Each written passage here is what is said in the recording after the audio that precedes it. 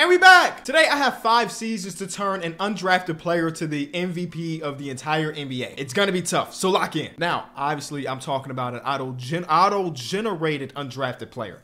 Not Fred VanVleet or somebody of that caliber, somebody that's real. No, we're going from an auto-generated guy to potentially the MVP of the league. At least that's the goal. So you know that there's no shenanigans, auto-generated rookies only. Okay. And shenanigans don't even make sense in this video, mostly because if I start messing around with people's attributes, guess what they're gonna do? They're gonna get drafted. So first season doesn't matter. It's all about this draft class. We have to have our fingers crossed that there is an undrafted player out there that has the potential high enough, to go undrafted, but also be high enough to be better. Like it makes no sense. It's gonna be tough. It's almost impossible. But again, we gonna try. Here's the lottery. None of this really matters. Nobody cares about who won the championship. If you're wondering, the Bulls lost. And that makes it sound terrible, like it's a shot at the Bulls. Like the Bulls made it to the finals. They just lost. I forgot who they lost to, but I was invested in the Bulls season, then they lost, which is the story of my life. OJ Norris, shout out to you. You look really solid. Look like a really solid player. But that's not what this is about. We're going to the end of the draft. Who's the worst person drafted? He was well, we got like 69 overall players, man. So that means the undrafted player that we're eventually going to sign to whatever team. I guess I'm the 76ers right now, but that's not the team I want to end up on. Like, I want it to be a young player. And as you can see, these players are undrafted. That guy was drafted. Who is the best under 71 overall? Lonnie Harrison. Let's take a look at Lonnie Harrison. He cannot score to save his life, but boy, is he an amazing defender. That means nothing to us. Should we go on potential? See, potential is going to make it so that's the top dudes. Who are you? Drafted. Oh my God, he's got crazy potential. A- potential, but he was drafted. This guy, drafted. This guy. That's Kobe Bryant. He's a real player. Come on. It's got to be somebody. Mari Bailey, real player. Dang, bro. All of these players ended up getting drafted, man. We are got to be in a tough spot trying to turn one of these dudes into the MVP of the league. Where's the love to the undrafted? Y2K never. Uh-oh, are you a guy? You are a guy. Okay, 6'2" point guard. Not. Wait. Hold on. Seth Tate might be our guy. Please, he's got one badge. It's ankle breaker. Okay, he's got some good handles, but he's bad at everything. This player might win. He's a 67 overall. That's not good enough. Lonnie Harrison pops up again. Again, an elite level defender. He's got badges, but they're all defensive. Do we believe that this man can develop an offensive game? His overall potential looked pretty decent. It's a B. You take him to some camps, you have him get mentored, then maybe he's a guy, but he's our best candidate at the moment. Like, nobody else really is close. All the other undrafted players are just really, really bad unless we go center. Interesting idea, Kenny, because centers you could kind of get carried if you're a decent. Please tell me he got no badges. That's a struggle. He doesn't rebound and he doesn't defend. Never mind. Luis Humphries, you are not our guy. Yeah, this is a really tough class for it. It's a really tough class for it. I think it might have to be the guy that we were just looking at. Got his name already. Wait a minute. Oh, this is another really good defensive player. And he's 23. That's too old. But really good defensive player. And he can shoot a little bit. If you're 23, you're going to max out very quick. And again, we're looking for the MVP of the entire league. Sorry, let's figure out what team I want him to be on to start off. Actually, it's not up to me. I like to let the wheels decide my faith. My faith? No, my fate. We're gonna be, are we landing on the 76ers? Washington Wizards. Okay, if I could get an MVP in Washington, man, they might build me a statue as the general manager. You know what I'm saying? They might build me a statue. All right, who's on this team really? It's Anthony Davis. It's Derek White. Wow, he kind of fits right in as a defensive-oriented player. I kind of like that. And I do believe it's gonna be that guy. I do believe it's gonna be him. Unless I do this, right? Let's take another route before I decide that I think his name was Humphries. We give Humphries like a 12-year deal or something. Like, give him that good old Scottie Pippen special. Okay, nope, it's the guy I thought it was going to be. I went through every single person that was even eligible for it. I'm not seeing nothing that's interesting. So it's going to be, I think his name was Humphrey. Nope, it's Lonnie Harrison. Where did I get Humphries from? Luis Humphries is another dude. It's Lonnie Harrison from Tennessee. You, my boy, I'm trying to make you the greatest to ever pick up a basketball. Or, okay, one of the greatest. 4-year contract to What a steal. If he turns into the MVP of this league and we get him for that contract, we feel pretty good about it. We could bring back Jalen Smith potentially.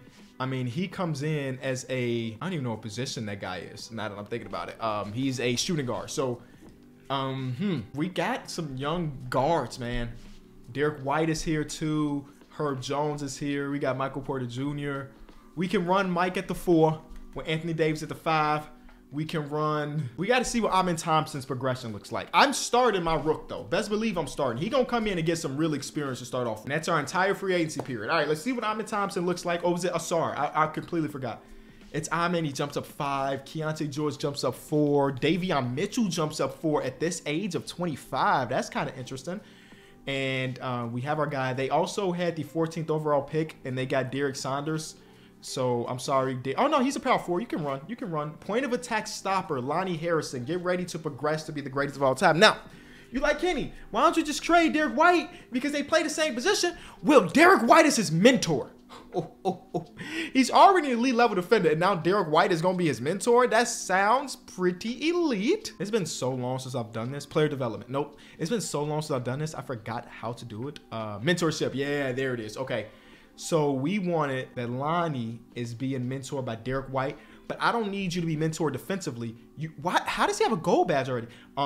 Catch and shoot, Claymore, and then guess corner specialist. Just some offensive oriented stuff. I'm curious to see what that badge is because I thought he only had 3 badges, and now they're saying it said that he had a gold badge. It's a personality badge, I guess. Oh, it's work ethic. It's work ethic. Uh-oh, goes beyond the typical work ethic of an NBA. He might be the guy. He might be the guy, y'all. Okay, I'm sorry, Amin Thompson. You're going to have to not start. You're going to play. Best believe you're going to play. You're just not starting. You know what I'm saying? Hernan Gomez, you know what? 10-man rotation. Hernan Gomez minutes, we don't need those, you know. This is what the lineup looks like. I like it. It's cool. It's smooth. You know what I'm saying? Amin Thompson is 6-man. We're going to have to make some big decisions soon. MPJ's contract goes for a long time. I might have to trade him. Derek White is up for an extension. First game of his NBA career is a loss, but in this loss, we see our guy put a 4. Nice. 0 3-point attempts is dreadful for 2025 because that's when this video is basically taking place. But he does have a D+3, so you know what? Keep those 3-point shots to yourself until we get you in that gym. Until we get you in that gym, keep those 3-point shots to yourself. I actually don't want to. Yes, continue every game 0 for 0. Let's be a guard that attempts 0 threes to start your career, but by year number 5, we're gonna have you looking right. We're gonna go to player development for Lonnie Harrison, and we're gonna say, hey, we need you to work on that 3-point shot. That is your utmost important attribute right now, I guess. Let's go to like the deadline ish and see if we need to trade Derek White or somebody. We're at the deadline. Harrison is averaging. Let's take a look here. 9 points. He's shooting 40% from 3. Now that's on 37 attempts. Uh-oh. You better respect them. You better respect them. The passing is the fun thing right now. This is the fun thing for me at this moment in time. 4 assists per game is pretty good. The rebounding numbers could be better. But again, he's a 6'4" point guard or shooting guard. I mean, you know what I'm saying? He can pass a little bit. That's the fun part. Now we are 4 games under 500. Again, this is not a team I expected to really do anything. Derek White said he'll resign. That's a lot of money for Derek White, but guess what? I'm going to give it to him for the time being. Until he starts to regress, Derek White is getting paid for me. Best believe it. I'm trying to trade Davion Mitchell, Michael Porter Jr., and our pick top 3 protector. I know we're a lottery team at the moment, but I'm trying to build the perfect team around our young fella. Bari is one of those guys. I don't want Chris Middleton. I'm going to do it. And I'm going to flip Chris Middleton to something else because I don't need Chris Middleton. But I really wanted Jabari Smith Jr. on the team. We got to pay him. We're going to have to pay him. But that's okay. That is completely okay. We can trade it for aging Paul George under contract for 3 more seasons. That's a lot of money for somebody that's 34.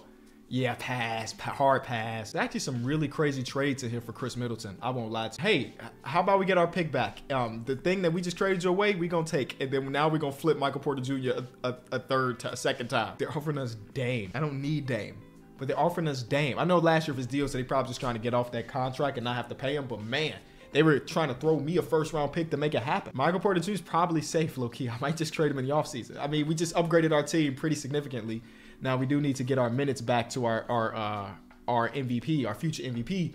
But I think that was a very successful couple trades. I mean, we got better for the right now. We still got the future trade asset in Michael Porter Jr. for a little bit later. So I like that trade a lot. I mean, we got a lot of guards. Keontae and Amen, they both can't coexist. One of them is going to always be coming off the bench. And then you ask yourself, do you need to pay $30 million for somebody to come off the bench? Because that's what's going to have to happen. We're going to probably trade Keontae George in the offseason, but that's for future me. Let's just get to the end of the season and pray that the player we might make a playoff push.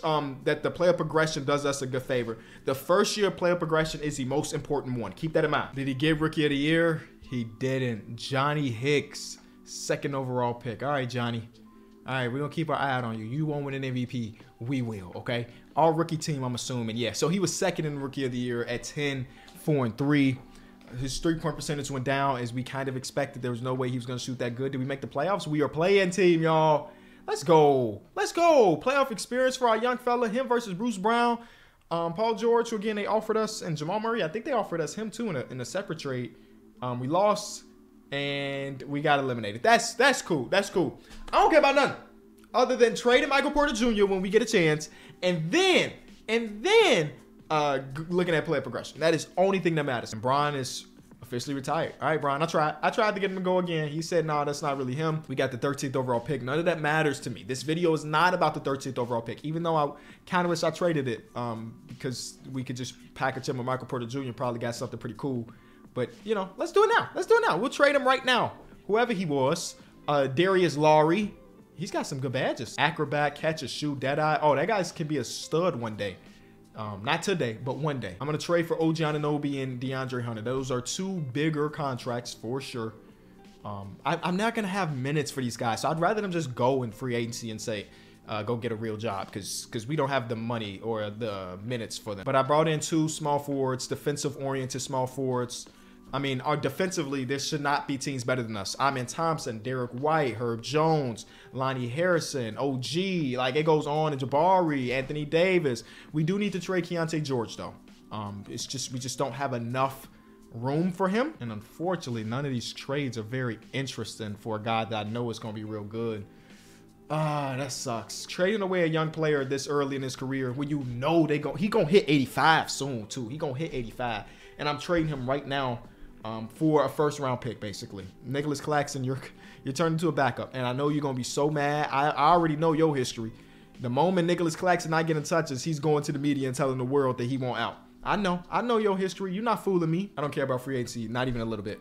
Here we go. Player progression. Did we pick the right guy? Anthony Davis is dropping. I might trade Anthony.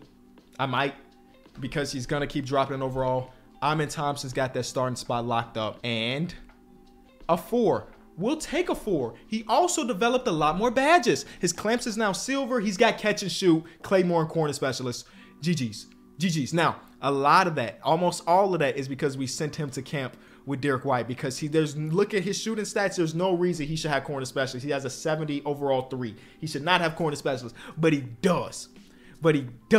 So that just tells you that stuff matters. I am going to have him train with Derek White again probably and say like, hey, let's get some other statistics, and we're gonna keep working it. Jumping up 4 in year number 1 is as good of a scenario as we can get. You gotta hope that his actual ceiling is not tapped out. We gotta hope that next year he gets better too. And I think the way we do this is that we have him be mentored by Derek White and we turn him into a defensive hub. You know what I'm saying? And the crazy thing is, how we do this? I think we run him at the 3. So OG's going to have to come off our bench.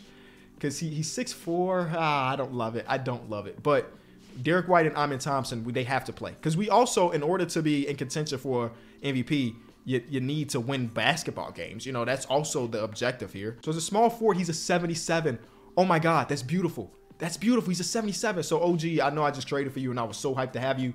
Brother, you're going to the bench. Just the game that we play here. You know, it's just a game we play. You have to recognize that we have some other agendas to push outside of you, OG. Jumping up to 77 is so important, bro. First game, 20-point heater. Woo! 20-point heater. First game of year 2. And then Okay, 10, 5, and 4. Not as exciting. I'm going to go to the deadline, and then I'm going to trade Nicholas Claxton more likely than not. But right now, I'm feeling pretty good about our chances. Such a stupid trade. We're doing it. Alperen Sengun, welcome to the team. You know how Claxton be. So our second best player is coming off the bench. Anthony's getting traded in the offseason. I'm just going to say that. So Sengun, I'm sorry you have to come off the bench to start your time here in Washington. What type of year are you having? An amazing season. I actually feel really bad about this right now. But it will get better because Anthony is getting traded. Even though he's having a really good season, we just know he's going to regress again. Speaking of really good seasons, most improved player, question mark? I guess we'll see. No most improved player because our teammate got it. Amen Thompson stealing the joy away from our guy. It is what it is. Hey, that's not Courtney McLeod. Okay. It is what it is. You know what 100% should happen eventually? A defensive team. That should 100% happen soon. One-seeded team, by the way. I didn't even build this team. You know what I'm saying? Like, I kind of stepped in. I made a small trade here, small trade there. We almost lost in the first round. We lost in the second round. That's fine. But making the playoffs is a one seed and it boosts your odds of winning an MVP. You got to be on winning teams to win an MVP. And as you can see, we've been on the winning team twice now. I mean, playing last year. I'm taking it. I'm counting it. We got the 6th overall pick because we made a trade with somebody else that I can't remember. It's Anthony Davis's time to be moved, though. I'm sorry, Anthony. It's your time has just ran out. We got like Tyrese Maxey, but we don't need Maxey because Amen Thompson is the truth. Like, how do we do this? I think we go 3-man. Like, who's our 4 right now? Jabari Smith Jr. is our 4. Bari can run 3. Jabari can run 3. I'm kind of liking the idea of going to get Evan Mobley. He's a lot younger, and we get Emmanuel quickly. Come on, Emo, coming to the team. Another defensive-oriented player. Jabari at the 3s. Overall stays exactly the same. I think that's an absolute win, and we still got the 6th overall pick. Just took one of the best guys available, I guess. I don't know. Drafting without scouting is really, really hard, so go with the best guy. Oh, he was 23. You don't draft a 23-year-old in the first round. All right, it is what it is. Somebody's trying to steal Bari away from us. That is a lot of money. Wow, that's a lot of money. Got to do what you got to do to keep your players around. Am I right, guys? Am I right? I got to keep the guy around. Okay. Moment of truth. I think the rest of our rotation is fine. We don't need to think about anything else. It's a very expensive team, and eventually we're going to have to pay our guy. You know, we gave him a 4-year deal. That 4 years is going to be up relatively soon. He jumped up 6. He only got 1 more badge. That's the scary part. Now, you know, I've been around this game for way too long, and when I think about player progression, the badges matter a lot. So you go year to year and you only jump up 1 badge, that kind of tells me that this might be his ceiling. And if this is his ceiling, we are not winning an MVP award. If this is his ceiling. I don't know if it is. I brought in Bari to run the 3. I forgot our guy is a 3. I think it's time we trade Derek White then. It's time for us to trade Derek White because we've got too many players. Derek White is older now. It's crazy because every trade I'm going to see is going to be a player for player deal. You know what I'm saying? And Derek White is such an integral part of the development of our guy. It feels weird to have to trade him away, but I think that's just the reality of the situation. He's going to have to go. Top 5 protected first-round pick. That's where my head is at. That's where my head is at. Because I don't need real players. We have enough real players. We have a really good team. Okay, year 3 is where things have to go back to being, you make him a 2, his overall goes down. He's now a defensive menace instead of a hybrid menace or whatever it said.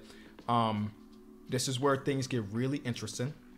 We're going to have to start him at the 2 over Herb, but we also have to kind of overdrive it in the sense that Herb, I'm sorry, we got to take all of the minutes, and we saying, hey, Harrison, you're going to have to play all of them. It's time. I know it's Amen Thompson's team and so on and so forth, but he's never going to win MVP. Dang it, he's never going to win MVP.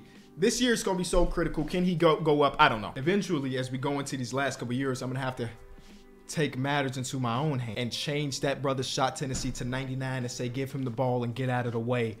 Amen Thompson's our best player, which makes sense. He's a 90 basically, and he made an All-NBA team. All defensive team for Mr. Lonnie. All right. 22, 5, and 5 is just not going to cut it with poor efficiency when it comes to winning an MVP award. But making an all defensive team as undrafted is a really big accomplishment. I came in thinking about MVPs and I'm leaving saying, oh my God, we made an all defensive. We got a couple more years to make it happen, okay? We lost in the second round again. I'm not tripping about no championship, especially since that has nothing to do with our overall challenge. what can I do to make it so that he's put in a position to do the thing? What stone have I not overturned, or whatever the word I'm thinking about? Because only thing I can think of is like us controlling his shot tendency, right? Which cool, but that's still not gonna make him be efficient. We've done individual training, we've done mentorship, I'm getting messages. We've done pretty much everything you can imagine without it happening. I just don't know if he's destined for it, and it's hard. It's hard to get again an undrafted player to win an MVP award. It's just gonna be really difficult to do. I gotta let Herb Jones go. Unfortunately, he's just a little bit too expensive for the money we got to potentially get him. Fingers crossed. 13 badges is where he had at the end of the season. Please go up. If it does not go up, then we have plateaued, and it's 14 badges, but he only jumped up 1 overall. Y'all, this is probably his peak. This is probably his peak. Which, if it is, I mean, it's a really good peak, man. I mean, he's good. He's a very good NBA player, but it's not the MVP of the league like we wanted. So we're gonna continue our part. I'm gonna do some more mentorship, some more training. But when a person is where he's at, it's probably the end. So it's time to do the other thing. Touches, shot tendency, 100. It's time. Game 1 is a win. Uh-oh. Okay, 26, 4, 4, and 3 is not an MVP, especially if you have 4 turnovers to match your 4 assists. Game 2, uh-oh. Uh-oh. Uh-oh. Hey, do the thing. Do the thing, Mr. Harrison. Do the thing. I'm here for it. I am here for it. I don't know if it's gonna be good enough. As you can see, with him having 100% shot tendency, the team is under 500. Actually, that's not good because we still have a really good team. And like, this is a really good team. Evan Mobley, Alperen Sengun, Amen Thompson. Then we got Jabari Smith Jr. Like, it's a really, really good team. No way we're below 500 right now. Is it just because we're giving him all of the shots and he's not hitting them? Oh my God. The shooting splits are so bad. If he kept these averages up and we also started to win some, he's gonna be in contention. Here's some wins. Here's some wins. Just if they can get to a 50-win team, when right now they're struggling to stay 500, I'm making some trades. I have to.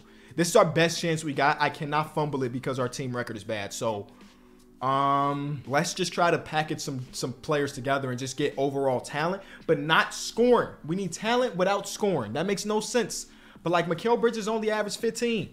You know, that's an upgrade. Maybe it's Mikal Bridges and DeAndre Hunter coming back. No, this is straight talent right here. That's straight talent. Do we need another center? No, we didn't. We didn't need another center. I don't care. I don't care. We got more talented today. Alonzo Ball is not going to take shots. Derek Lively's not going to take shots. Those guys are going to come in and they're going to play their role. And that's all I'm asking. That's all I'm asking. Come in, play your role. Don't do nothing too extra. My coach still here too? Yeah, no, he's still around. He's still around. Okay. Win some games, man. Win some games. And we have a real legitimate chance. Hello? Okay, I'll just be back. I'll be back. Now, the team has been so much better. The season is about to end in a couple games. I don't know if it's not possible. We're not going to compete with 30, 11, and 13. We have a 0% chance to compete with those type of numbers. Did we make an all-NBA team? We weren't even in contention. I did all of this thinking. So we made a second team. So that's a dub. But he don't got the exterior numbers. Like 29 a game is nothing to sneeze at. But like 6 rebounds, 5 assists just don't get the job done when you're comparing it to Jokic, who did the same exact points as me. Oh, I'm sorry, more points than me, but also doubled our rebounds and assists. We didn't stand a chance. Okay. We got 1 more year. Obviously, you could probably guess that this is not going to end the way we wanted to. We're in the finals, so that's fun. He's Eastern Conference Finals MVP. Can he get another MVP? Hey, at least we could walk out of here and say that we did win an MVP award, okay? From undrafted to MVP, and it's a finals MVP. So we were successful. But Lord knows that wasn't the MVP award I was thinking about when I thought about this video, okay? So, last year. And I think it's the last year of that contract we gave him, too. So, what if he just goes to a different team? We'd have to follow him, I guess. Since we know the fate of our team, and that this challenge is pretty much dead, we're going to have some fun in this last year. He did jump up again by 1. He is now a 2-way, 3-level threat. Uh-oh, that means his 3-point shot went up a little bit. All right, I mean, he came in as a well below average 3-point shooter, and now he's just a below average. Not well below average, just a below average 3-point shooter, which I see as a win. What is that fun, you ask? I'm going to lower everybody else's shot tendency except for his. And I don't mean put it to 0 because that's unrealistic. These guys are going to have to get touches and go get shots and stuff. But I'm thinking 30s. I think 30s feel good. And then we again put his even went down. It was supposed to be 100 after last season. They said, hold on, that's too much. He touched the ball a little bit too much. Hold on, let's change that. Coach is like, ain't no way we getting away with that. But we gonna lower these and see if this does anything. His counter stats are gonna be insane. We're probably gonna lose more games, a lot more games, because nobody else is scoring outside of him. But it's a sacrifice that I'm willing to take for the sake of the video, because we've already conceded in that we're not gonna do it. Okay, first game, a win. All we needed to do was to change all of the settings. Or not the settings, but all of the shot tendencies. And we're still winning games. Yo, we win games. It's GG's. It's his MVP award to lose. It's his. He's averaging 60 through the 2 games. And he's 50, 40, 90. Stop it. He almost 50, 50, 90. Here's the problem with this. The team is good enough to be... Oh, no. This is a nice little run right here. They were teetering around 500 for most of the season, which makes sense. I mean, if only one person's taking the majority of shots, it's just going to be hard to win games. If we can stay at this win rate, I think there's a real legitimate chance he does it. Now, it won't count. I won't put this into my accolade chest that we successfully did it because we had to adjust some shooting stuff. But I think it'd just be a good story if we could get it. Get to 49 wins, maybe 48 wins. He did it. He did it. Now, again, it's not organic, but I'm taking all of the wins that I could get. My boy Lonnie jumped up from 28 points per game to 43. And oh, man, that's so incredible, bro. That's so incredible. He also wins most improved because, yeah, he jumped up from whatever to whatever. He also won clutch player of the year. Please tell me he was in a running for DPOY. He was. What a season. What a season from Lonnie. He's only an 84 overall. What a season from Lonnie, man. Now, can we wrap that up with a championship? They are the 3 seed. Again, it's going to be a little bit tough to do it as a 3 seed, especially when nobody else is shooting outside of you. But one, we get to the conference finals, you get swept by Jonathan Hicks. Oh, my God. Jonathan Hicks. Isn't that the guy from the beginning of the video? It is. He was drafted the same year as our guy. Our guy has an MVP and a finals MVP, Jonathan. You just got a championship ring. You didn't even get the finals MVP of your year. So congratulations on being the 2nd best player in the class. If you enjoyed the video, leave it a like, subscribe, and I'll see y'all tomorrow. Peace.